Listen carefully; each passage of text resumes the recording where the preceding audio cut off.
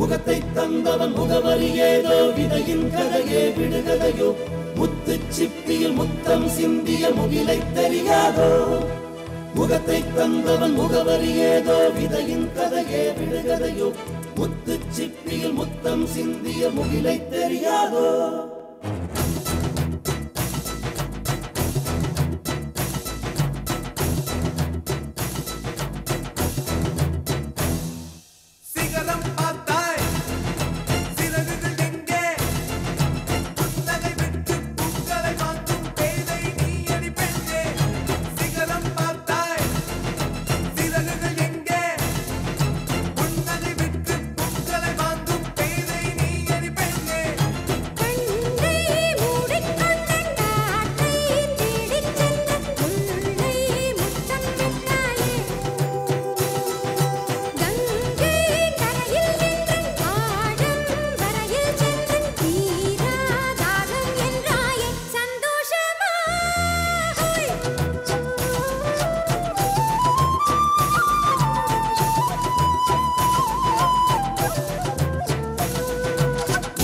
தந்தவன் முகவரியேதோ விதையின் கதையே விடுகதையோ முத்து சிப்பியில் முத்தம் சிந்திய முகிலை தெரியாதோ முகத்தை தந்தவன் முகவரியேதோ விதையின் கதையே விடுகதையோ முத்து சிப்பியில் முத்தம் சிந்திய முகிலை தெரியாதோ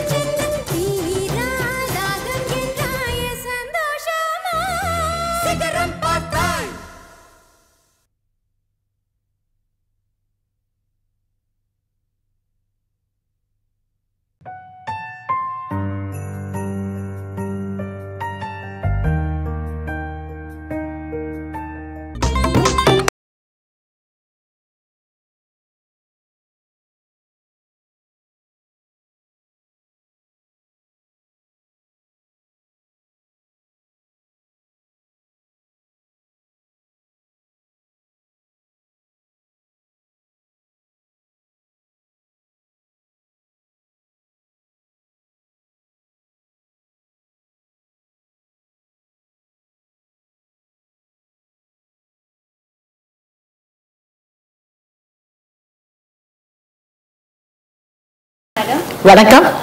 சன் டிவி சீரியல்ல கிருஷ்ணராசின்ற சீரியல் ரொம்ப பிரபலமா போயிட்டு இருந்துச்சு. அது பத்தி அது எப்படி உங்களுக்கு கிடைச்சது? அது வந்து ரொம்பவும் ஒரு எங்களுக்கே தெரியாம எங்களுக்கு கிடைச்ச ஒரு சீரியல். ஏன்னா நாங்கள் வந்து அப்போ சன் டிவியில் நிறைய ப்ராஜெக்ட் பண்ணிட்டு இருந்தோம். மந்திரவாசல், காற்றாய் வருவேன், நாயகி and police ரைடி, back to back நிறைய ப்ராஜெக்ட் போயிட்டு இருந்தது. அப்போ தான் எனக்கு வந்து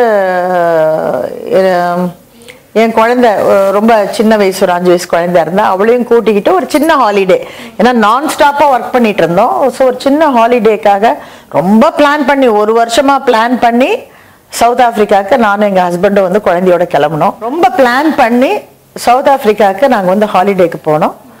ஏர்போர்ட்லேருந்து இறங்கியிருப்போம், ஏன்னா அப்போ தான் மொபைல் வந்த டைம். சன் டிவிலேருந்து ஃபோன் வந்தது. ஃபோன் வந்து சண்முகம் சார் பேசினாங்க. எங்கே இருக்கீங்க அப்படின்னு கேட்டாங்க. இப்போ தான் டர்பன் வந்திருக்கோம் அப்படின்னு. எம்டி உங்களை மீட் பண்ணணுன்னாங்க, நீங்கள் உடனே கிளம்பி வரணும். உடனே எங்கள் வீட்டுக்காரர் ஒரே சண்டை, அது எப்படி இப்போ தானே வந்திருக்கோம், எப்படி நம்மளால உடனே போக முடியும்னு. எனக்கு என்னென்னா, I am very passionate about work. And empty கூப்பிட்டாங்கன்னா டெஃபினட்டாக ஏதாவது இம்பார்ட்டண்ட்டாக இருக்கும். ஃபோனில் பேசக்கூடியதாக இருந்திருந்தால் டெஃபினட்டாக வந்து சண்முகம் சாரே சொல்லியிருப்பாங்க வெளியூரில் இருக்கோன்னு தெரியும் போது.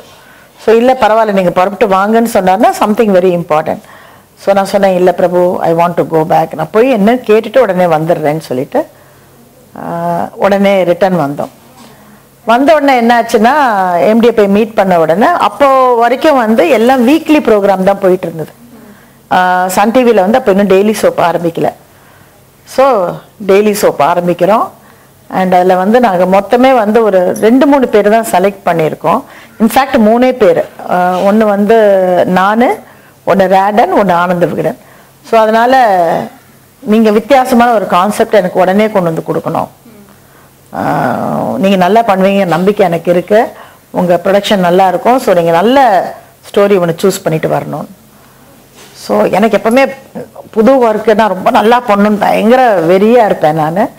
ஸோ எப்போவோ நான் புட்டனா கனகளுடைய படம் ஒன்று பார்த்துருந்தேன். அது வந்து ஒரு தாசி சம்மந்தப்பட்ட ஒரு கதை. அப்புறம் இந்திரா சவுந்தரராஜன் அவங்க எழுதின அந்த கதை புக்கும் படிச்சிருந்தேன். ஸோ ஏன் இந்த புக், அது ரொம்ப சின்ன புக், அது இருந்தாலும் இந்த புக்கை எடுத்து ஏன் பண்ணக்கூடாது அப்படின்னு சொல்லி முடிவு பண்ணிட்டு கான்செப்ட் கொடுத்தேன். தூரன் சார் இருந்தாங்க, அவங்க படித்து பார்த்துட்டு ரொம்ப நல்லா இருக்கு அப்படின்னு சொல்லிட்டு சூஸ் பண்ணிட்டாங்க. இதில் என்ன ஒரு வேடிக்கைன்னா, ஒரே வாரத்தில் ஷூட்டிங் போகணும். ஒரு வாரத்துக்குள்ள இது சம்பந்தப்பட்ட எல்லா ஆர்டிஸ்டையும் கண்டுபிடிக்கணும், கதை வேற எழுதணும். அந்த கதையில பாத்தீங்கன்னா அந்த மனோன்மணி அப்படின்னு நளினி அவங்க ஆக்ட் பண்ண கேரக்டர் வந்து அவ்வளவு பெரிய கேரக்டர் இல்லை. ஸோ ஆர்டிஸ்டை தேடணும். அப்போ வேட்னா வீடு சுந்தரா இருந்தார். எனக்கு அவருடைய ரைட்டிங் ரொம்ப பிடிக்கும். அண்ட் எழுத்துல எனக்கு குருன்னு கூட நான் அவரை சொல்லலாம். ஏன்னா நான் வந்து பேசிக்கா எங்க சீரியல்ல நிறைய நானே எழுதுவேன். ஸோ எனக்கு எழுத ரொம்ப பிடிக்கும், படிக்க ரொம்ப பிடிக்கும். அதனால நிறைய விஷயங்கள் நான் அவர்கிட்ட இருந்து கத்துக்கிட்டேன். ஸோ நானும் அவர் தான் உட்காந்து விடிய விடிய விடிய வந்து டிஸ்கஸ் பண்ணுவோம். அவருக்கு ஒரு கட்டு புயலை வாங்கி வச்சுட்டா போதும், உட்காந்து என் கூட கதை கதையா பேசிக்கிட்டே இருப்பாரு. இப்படி ஒரு எதிர்பாராம அமைஞ்சது தான் கிருஷ்ணதாசி. இந்த கதையில நளினி மேம் இருக்காங்க. அந்த மேம் நீங்க எப்படி சூஸ் பண்ணீங்க? அந்த கதைக்கு எப்படி பொருத்தமா இருப்பாங்கன்னு நினைச்சீங்க? ஏன் கேக்குறீங்க, அது ஒரு பெரிய கூத்து. இந்த கேரக்டருக்கு யார் யாரையோ கூப்பிட்டு வந்து மேனேஜர் வெங்கட் காமிக்கிறாரு. எனக்கு பிடிக்கவே இல்லை. நான் திடீர்னு இப்படியே யோசனை பண்ணிட்டே இருக்கேன். திடீர்னு நளினிமா ஞாபகம் வந்தது. அவங்க ரொம்ப நாள் ஆச்சு ஆக்ட் பண்ணி, எங்க இருக்காங்க கண்டுபிடிங்க அப்படின்னா. ஆக்சுவலா வந்து நான் சொல்லி 3 நாள் ஆயிடுச்சு. 3 நாளா தேடுறாங்க, அவங்க அட்ரஸ் கிடைக்கல போல இருக்கு. என்கிட்ட வந்து மேடம் அவங்க அட்ரஸ் கிடைக்கல, அதனால அவங்க இல்ல, அவங்களுக்கு பதிலாக இவங்களை பாருங்களேன் அப்படின்னு வேற போட்டோஸ் காமிக்கிறாங்க. வந்து பாருங்க கோவம். எனக்கு எப்பவுமே ஒண்ணு கிடைக்கல, ஒண்ணு முடியாது, ஒன்னோன்னு சொன்னா ரொம்ப ஆத்திரம் வந்துடும், பண்ணியே தீரணும் அப்படின்னு சொல்லிட்டு எனக்கு அந்த வேகம் வரும்.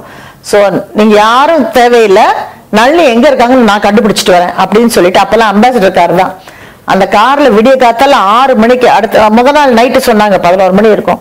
விடிய காத்தால 6 மணிக்கு கிளம்புனேன் அவங்க இருந்த பழைய வீட்டை நோக்கி. அங்க இருந்து தேடி தேடி தேடி தேடி நான் நளினிமா வீட்டுக்கு போகும்போது ராத்திரி 11:30 மணி. நானே போய் எப்படியோ போஸ்ட் ஆபீஸ் போய் அந்த போஸ்ட் ஆபீஸ்ல இருந்து இந்த போஸ்ட் ஆபீஸ் விடவே இல்லை. அந்த டிரைவரே நொந்து நூலா போயிட்டான் என்கிட்ட, அவ்வளவு பொறுமையா எனக்குன்னு சொல்லி. போய் அவங்க வீட்டுக்கு போனா நல்ல நைட் ட்ரெஸ் போட்ட ஹால்ல நல்லா அவங்க 2 பசங்களுக்கோட உட்காந்து டிவி பார்த்துட்டு இருந்தாங்க. பப்பிமா வாங்க வாங்க அப்படின்னாங்க. அப்புறம் நான் சொன்ன மாதிரி ஒரு அற்புதமான ரோல் நீங்க ஆக்ட் பண்ணணும், நீங்க ஆக்ட் பண்ணா இந்த சீரியல் சூப்பர் ஹிட்டா இருக்கும், எனக்கு நல்லா தெரியும் அப்படின்னு சொன்னேன். ஐயோ நான் நடிக்கிறது எனக்கு ரொம்ப நாள் ஆயிடுச்சுப்பா, வேணா நான் எனக்கு அதெல்லாம் வேணாம், நடிப்பே வேண்டாம் அப்படின்னாங்க. இல்லவே இல்லை, உங்களை குழந்தை மாதிரி பாத்துக்கிறேன், உங்களை பூ மாதிரி பாத்துக்கிறேன், நீங்க வாங்க, நீங்க ஒண்ணுமே பண்ண வேண்டாம், ஜஸ்ட் நீங்க ரைட்ல பாருங்க லெஃப்ட்ல பாருங்க, நாங்க சொல்லும் போது கொஞ்சம் முறைங்க, சொல்லும் போது கொஞ்சம் சிரிங்க, அவ்வளவு போதும். ஐயோ எங்க நடிப்பு மறந்து போச்சு, என்ன விட்டுருங்களேன்னா விடவே இல்லை. அப்புறம் எப்படியோ உங்களை கன்வின்ஸ் பண்ணிட்டேன். கன்வின்ஸ் பண்ணி சரி எப்ப இருந்த ஷூட்டிங்னாங்க. நாளன்னில இருந்து அப்படின்னா அப்படின்னு அது வேற உங்களுக்கு ஒரே பயம். அப்புறம் எல்லாரும் கன்னியாகுமரி போய் இறங்கணும். ஃபுல் சீரியல் வந்து கன்னியாகுமரியில தான் ஷூட் பண்ணோம்.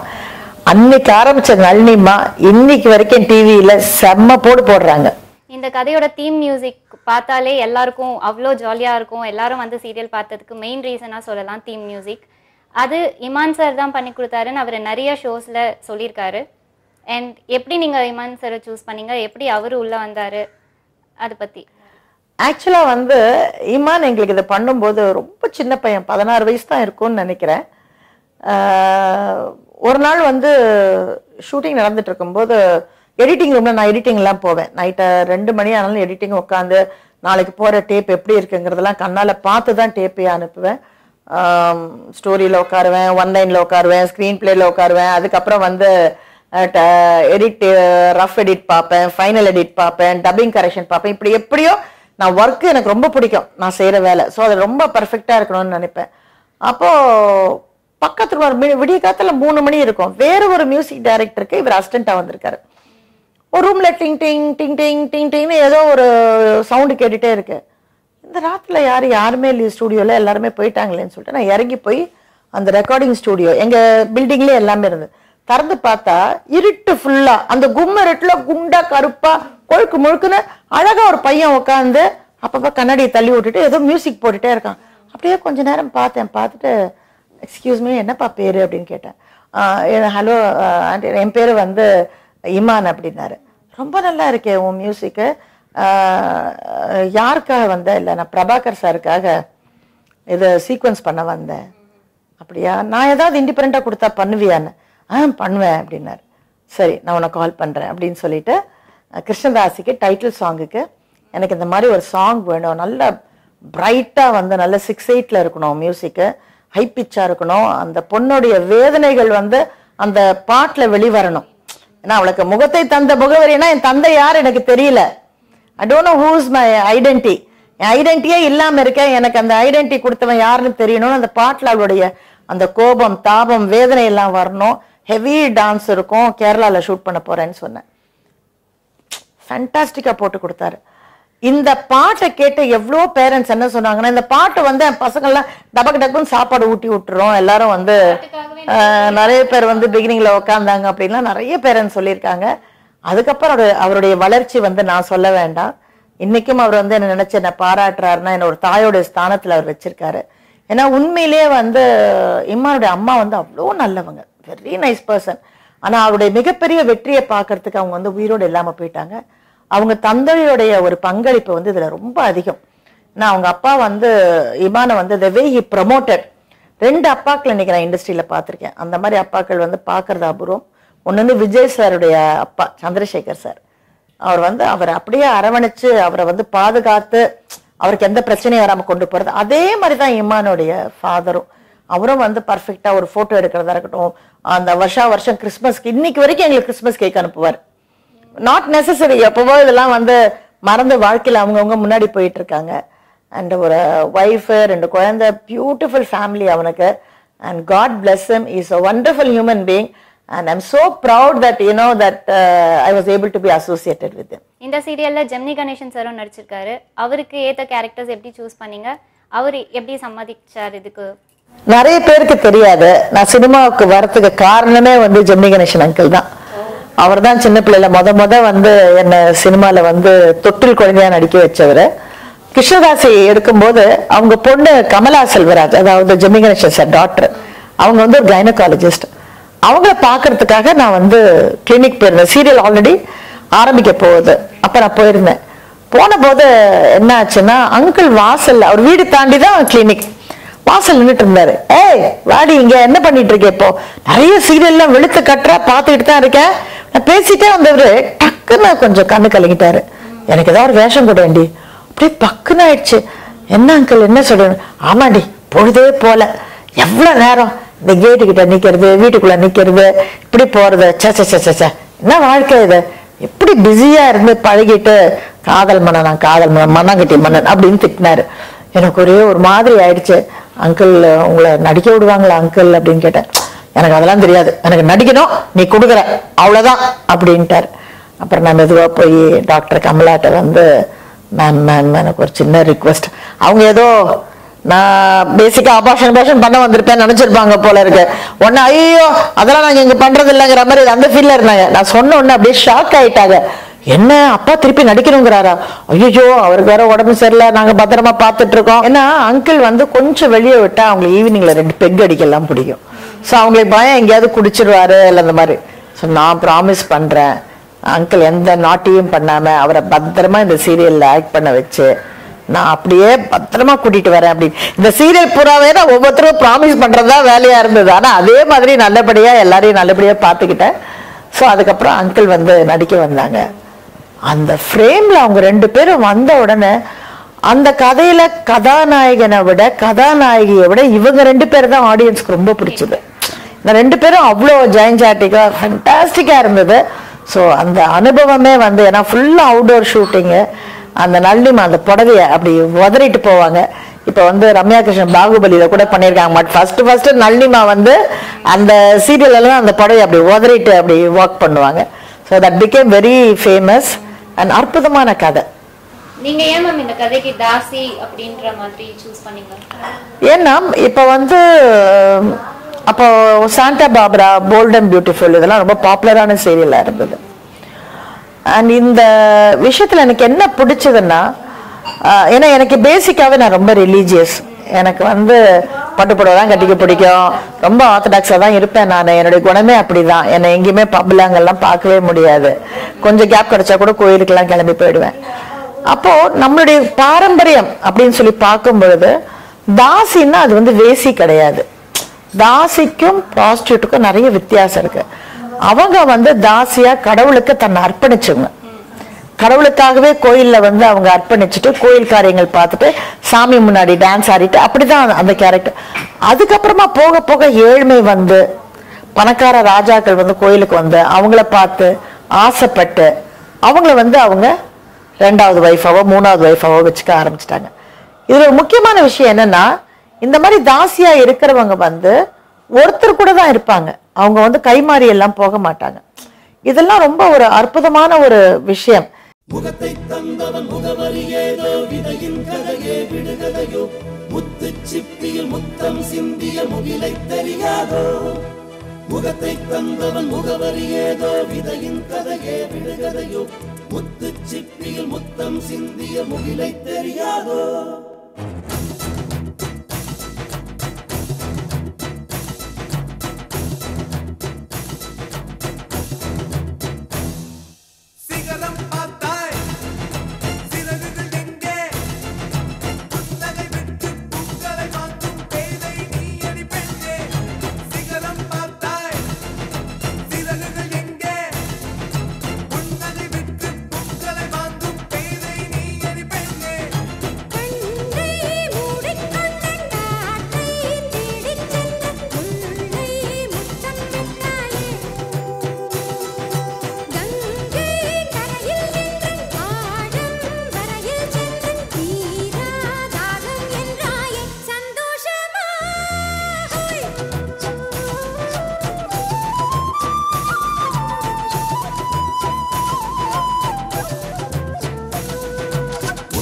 தந்தவன் முகவரியேதோ விதையின் கதையே விடுகதையோ முத்து சிப்பியில் முத்தம் சிந்திய முகிலை தெரியாதோ.